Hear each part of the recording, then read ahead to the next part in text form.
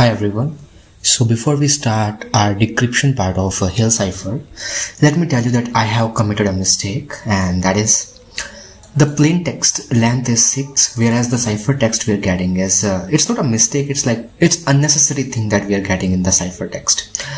We don't want to append this x when our plain text is simply a multiple of n, the length of the plain text I'm talking about.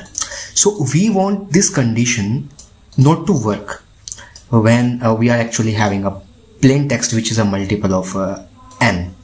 So for that, let me give a condition: if length plain n modulo n not equal to 0, only then this thing should execute.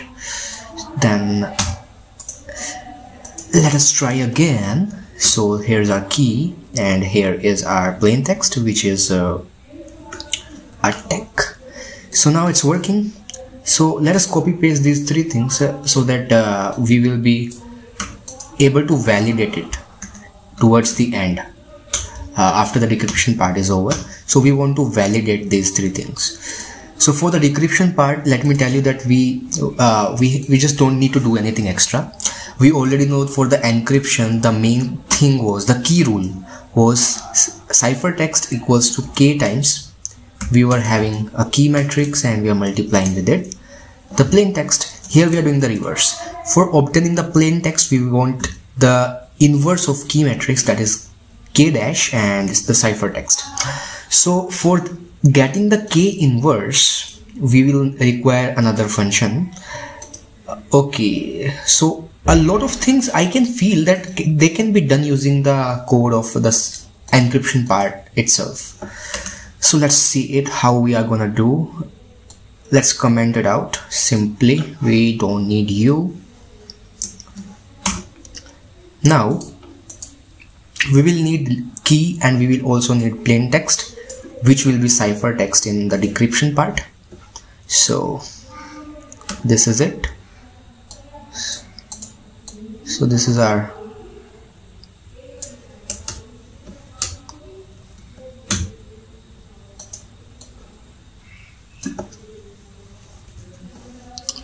and I'm removing the comment, and this plain text, this should be cipher text instead, and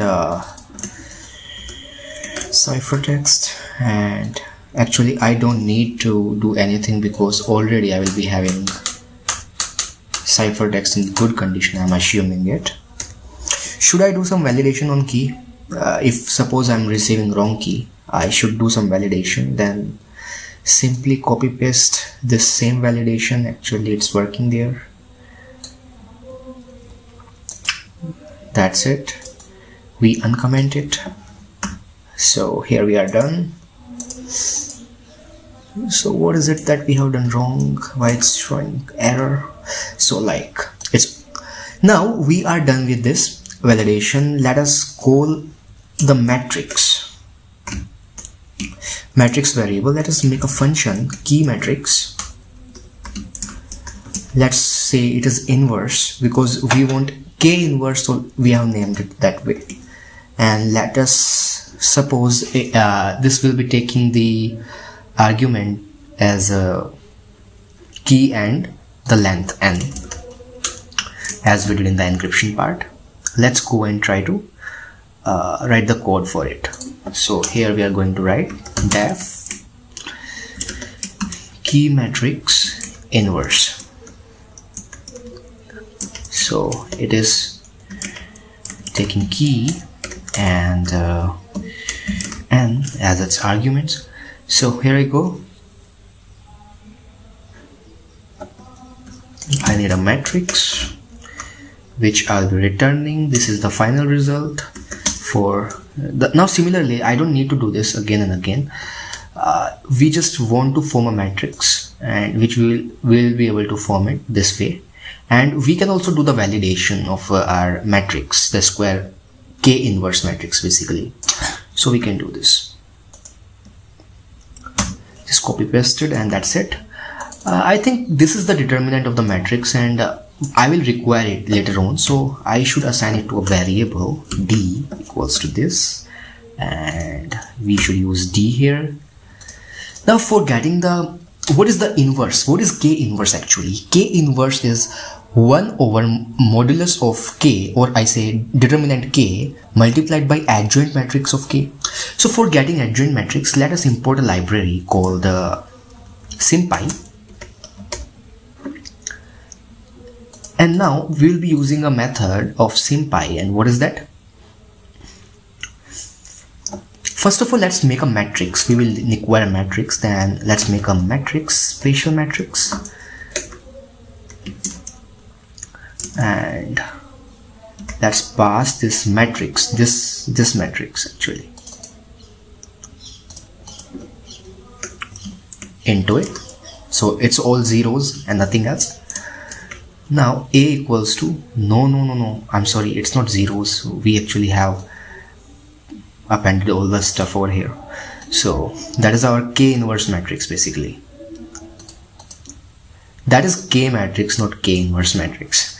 So we are now forming K inverse matrix. My bad. Now we are having this adjugate. So adjugate is basically same as adjoint. It's different name. I may say it's an alias. And modulo inverse, and this mod inverse, I'm supposing I will create this function. I will assign this function to give me multiplicative inverse of K, determinant of K, because I will be writing K inverse equals to 1 by K multiplied by adjoint K. But 1 by K, I want that to be a multiplicative inverse in modulo 26. So for that, let us pass this determinant and modulo 26. This function will do this job, and we will be defining this function as soon as we are done with this shit. Alright, so first of all, let's define this mod inverse. What the heck are you? Now def mod inverse, and let's take it as taking A and M. Let's suppose anything. So A will be A modulo M, and let's traverse for X in range. I'm just finding out multiplicative inverse of A in mod M. That's it. So if, and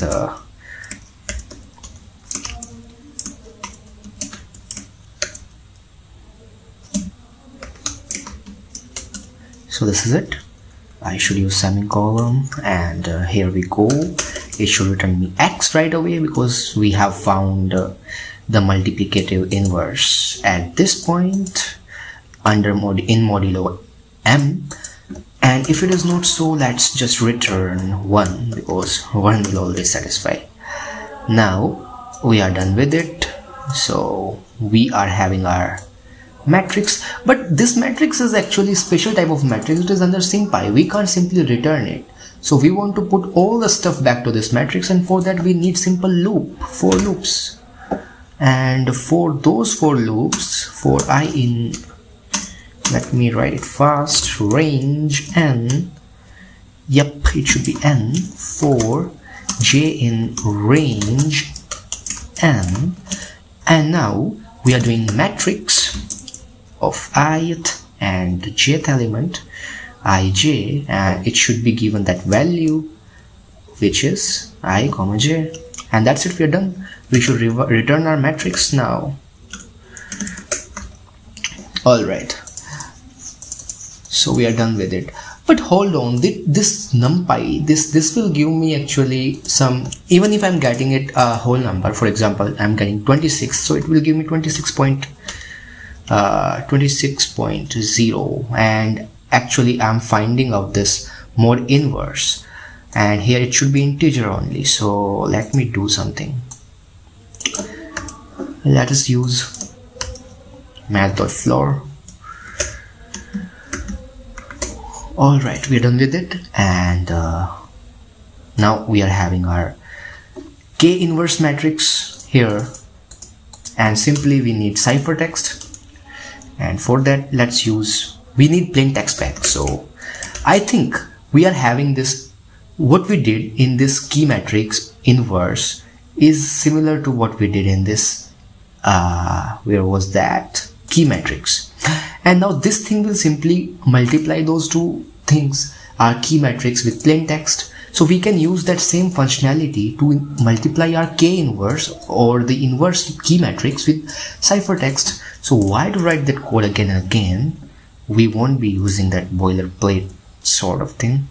So our plain back will be equal to, let me call, what was the name? He'll encrypt. Just ignore this name. Cipher. And I'll be passing it my matrix, my new matrix, and that is it. And it will be printing me this thing. So let's try to check if it is working or not. Here our key should be CDDG and our ciphertext should be FKMFIO, and it's not working. So okay, we need N here as well, my bad. Now CDDG FKMFIO. Oh my god, what the heck is this? Oh, that's the problem. Let's run it again. Please run FKMFIO. Now it's working, so we can see our decryption part is also working. We have done it. Thanks a lot. Like, share and subscribe. Thank you.